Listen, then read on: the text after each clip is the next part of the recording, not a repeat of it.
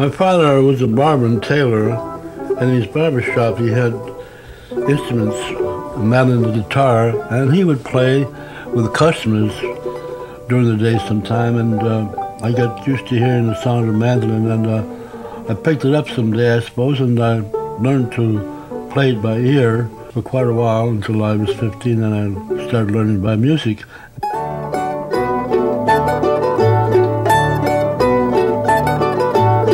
Most of my work that I've composed has been since about 1959. And of course, after that luckily I met Grisman, who was responsible for my album.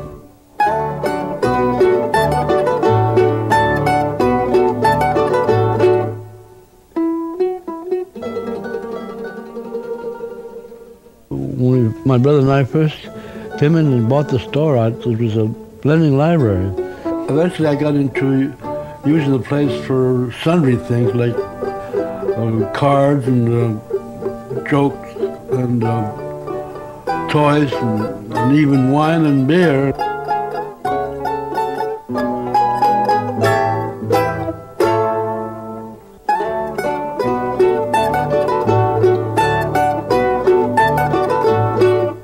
Business here now has dropped off to almost nothing.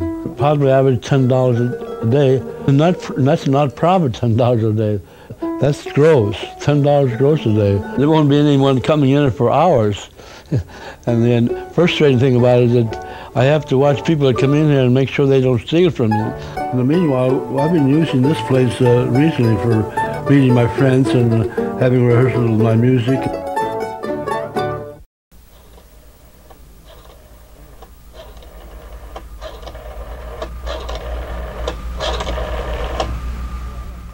Hello, is Fabio there? Oh, hello, Fabio. About my playing down there tomorrow, it's quite all right for me to come. I'll see you in the morning, about 12 o'clock possibly. I try to be there earlier, but maybe 12:30, maybe better, because the traffic is always so difficult. So is that all right with you? Okay, thank you very much. Bye-bye now.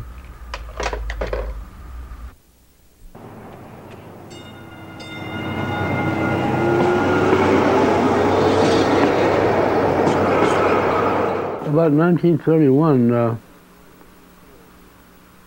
group I had from Portland, Oregon, the trio, sort of broke up. One of the members, the guitar player, left to go back home, and we had to hire someone else, and we had made the acquaintance of a Spanish guitar player, and we had one program, and they had, the producer had been very careful and very ambitious, I guess, and told a story around our different pieces we played. And at the end of the program, which was a Spanish piece of music, we were supposed to shout out "Ole," which is sort of a hurrah in the same sense as Spanish. Anyway, we said "Ole," and then this man, Ray, he shouted out "Whoopee." And that ended our career for the time being. Now the mood changes as the trio plays for the assembly of visitors music characteristic of Spain's dramatic history, Moorish serenade.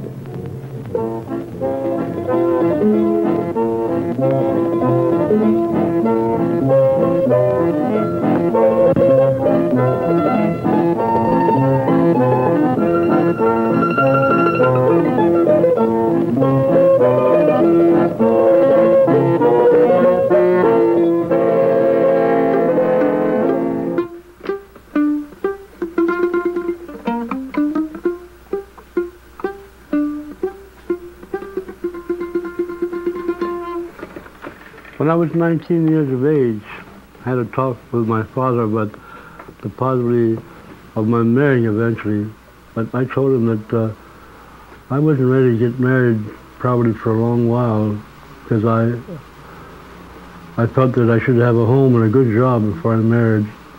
And so when I fell in love with one woman, she turned me down because I wasn't making enough money. And of course it's true, but then She eventually married and divorced and became my lover, but she also became a drunk, and she eventually married a drunk, and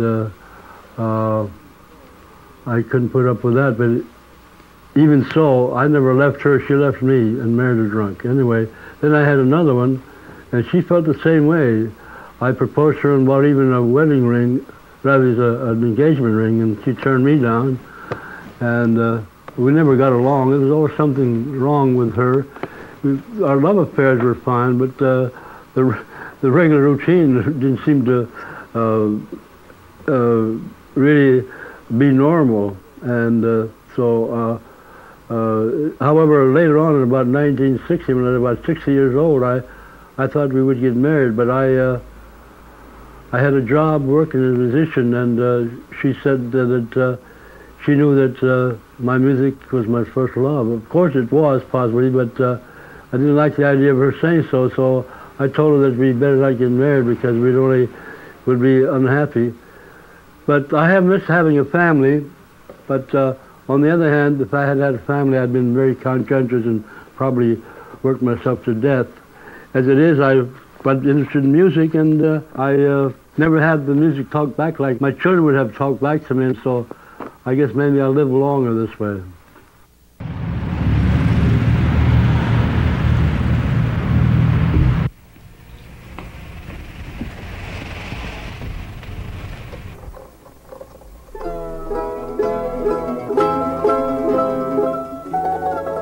It's very seldom that I actually think about my age. I keep working pretty constantly. I'm not as energetic as I was at one time. I go to bed earlier than I used to. I used to work till 2, 3 o'clock in the morning. But I haven't done that lately, unless I really got a deadline.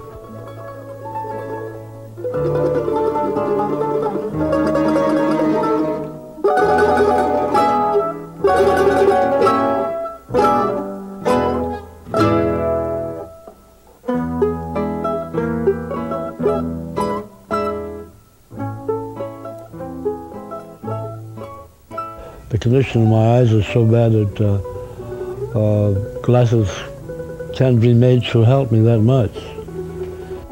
At night especially, I have to have people lead me around, especially around stairways. But I'm only reporting, I'm not complaining. I'm grateful for being able to see it all. At my age of 86, so I feel I'm lucky to be alive.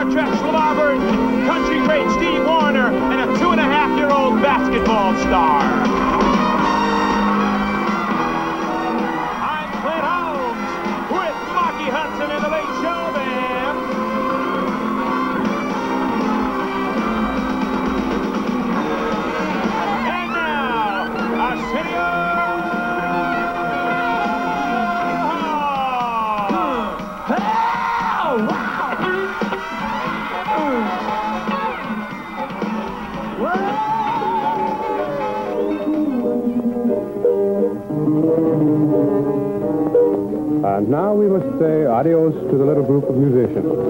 The music of the Argentine trio has come to you from San Francisco.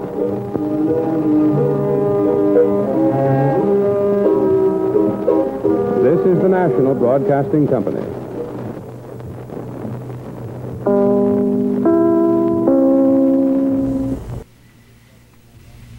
I've had a number of incidents happen in my life that have been both sad and happy. The sad parts I try to forget, and the happy moments they occur to me ever so often, and I regret that I can't live them over, but I'm hoping for new events to happen that will give me happiness and joy, and I always make new friends, so I'm always looking at the bright side of things.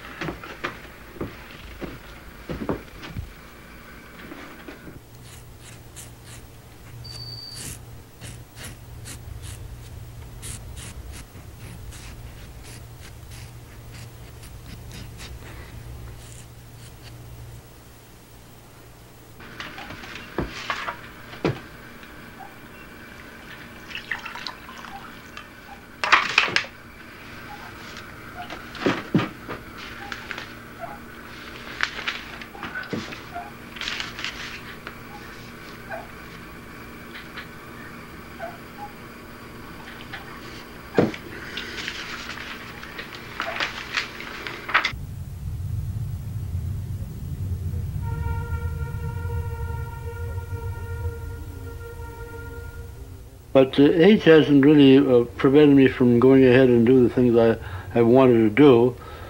Of course, I haven't been able to play tennis or ride a bicycle, although I think maybe one day I will go ride a bicycle again. But my point of view on death and old age is quite philosophical, and sometimes I think, why not be immortal?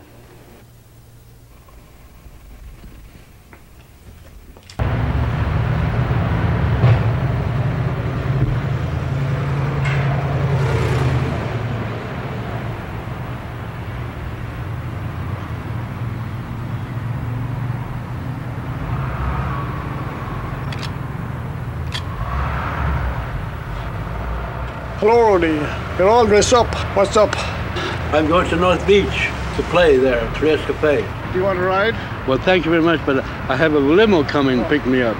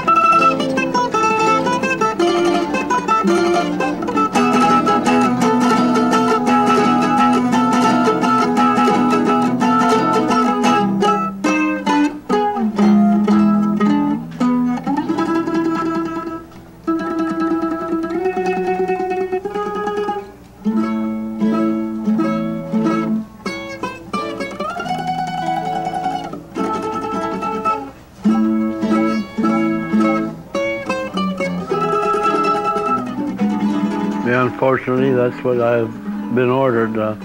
They're demolishing the building from here down the corner. It's about half a block. I've been here from the first time that they gave me a notice. It's 2 years ago, and I've been here paying no rent, and I won't be paying any rent until my settlement. Actually, it may be July 1st, it may be later, depending on when I sign the papers. I'm supposed to have 4 months after I sign the papers. I believe I will be signing them any day now. And this is a settlement, a fairly good settlement. It's not what I wanted, but it will have to do.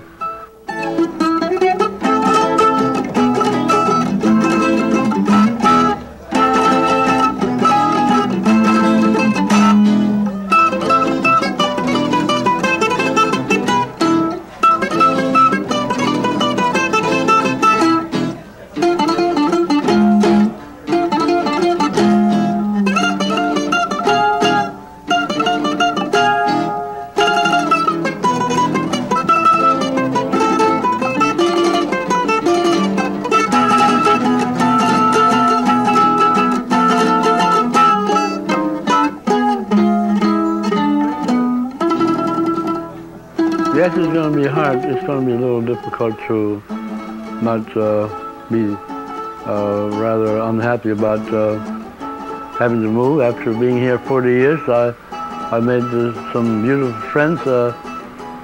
Some friends not so good, but most of them have been good friends, and I haven't done too well as far as business goes. But the idea was not from the very beginning when my brother and I teamed up. It was a place to live more than a place for business. But anyway, it's been a place where it's been my home, and I've met my friends and here from day to day, and also made new ones, which has been rather pleasant thing. And I'm going to miss that an awful lot. I wish that I could stay here the rest of my life, but evidently money talks these days.